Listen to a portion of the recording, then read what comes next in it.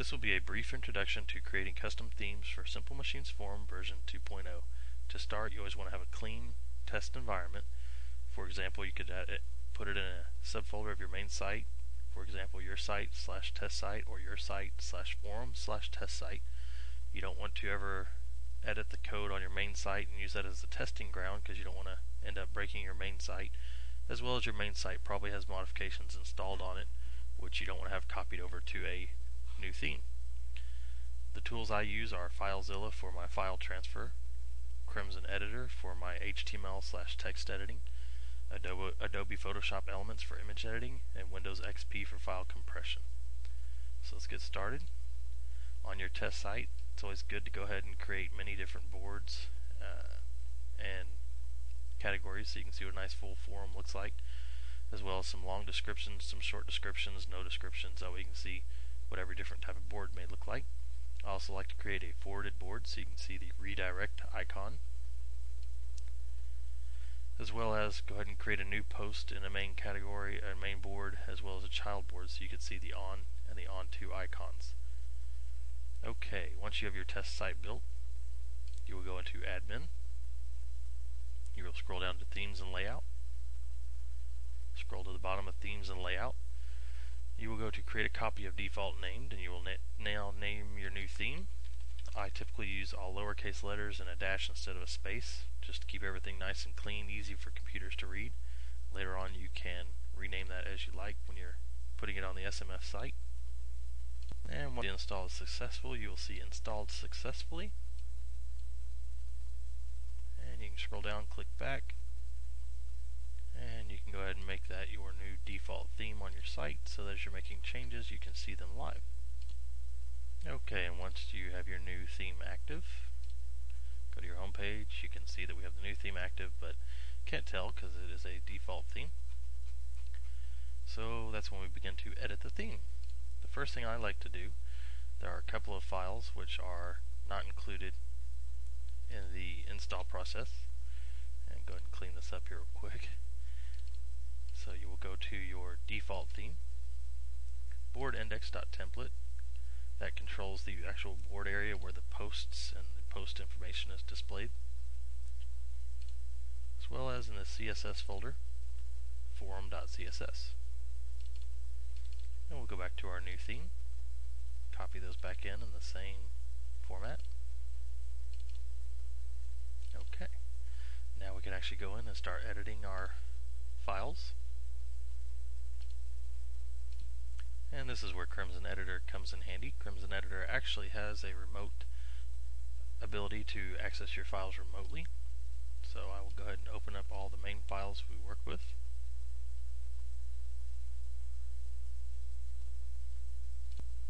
And go into CSS, open these two files. Okay, the first file I like to access is the theme_info. You need to go ahead and change your ID from SMF to your name. It will get kicked back to you every time if you do not change that. As well as you want to change author, give yourself credit.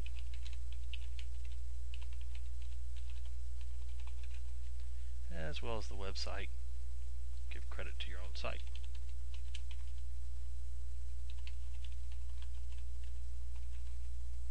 And we can go ahead and save that.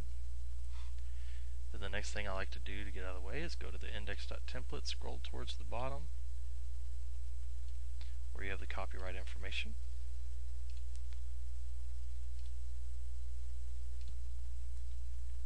And we will simply create a new list item.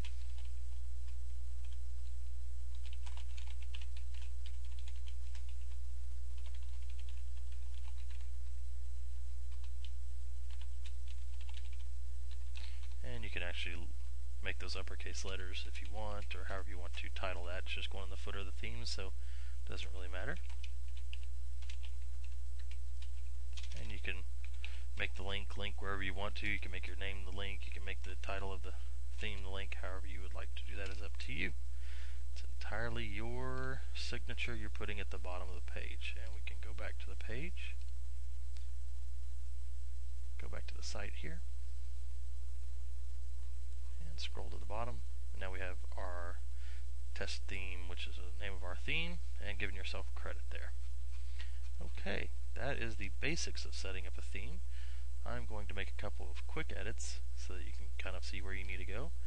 On forum.css, actually on style.css, if you go to body and background, we'll go ahead and change that to black just for a dramatic effect. On index.css, you can change the width. We'll change that to 50%. And go back to our site, do a refresh, and boom, there you go. You got your nice black background with a nice skinny site there. Okay, once you've done that, you'll go back into your file transfer here program. And you want to go back to grab your entire theme folder and bring it over to your computer.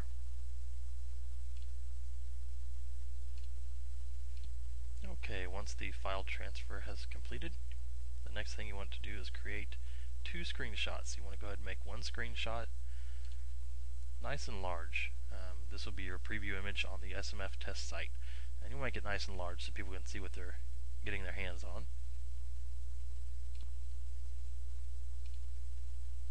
So we'll save that.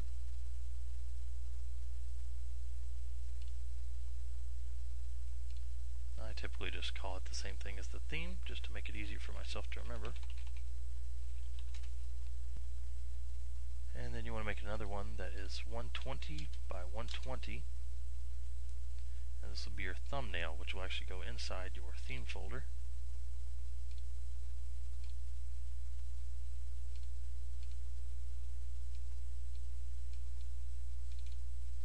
So you go to your images folder, go to thumbnail, and you will overwrite the thumbnail file that is in there.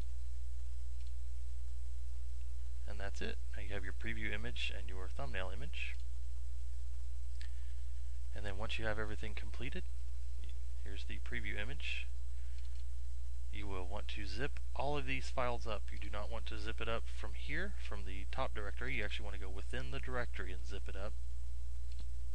So we will create a zip file. Some people will highlight all these and then create a zip file. However you do it is completely up to you. Using the Windows XP compression tool, I will and just drop everything into that folder.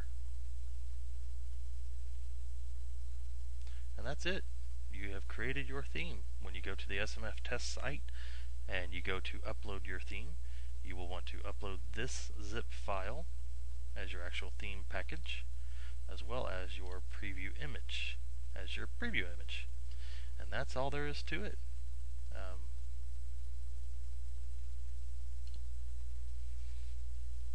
Once you submit your theme to the SMF test site, they will test it, make sure everything is HTML compliant and CSS compliant. As long as everything passes, your theme will be approved. If there's any issues, they will email you or send you a private message on Simple Machines forum and tell you what you need to fix. Good luck with your themes, and feel free to come over to iPost with any questions you may have, or just to simply show off your new theme. Thanks and good luck.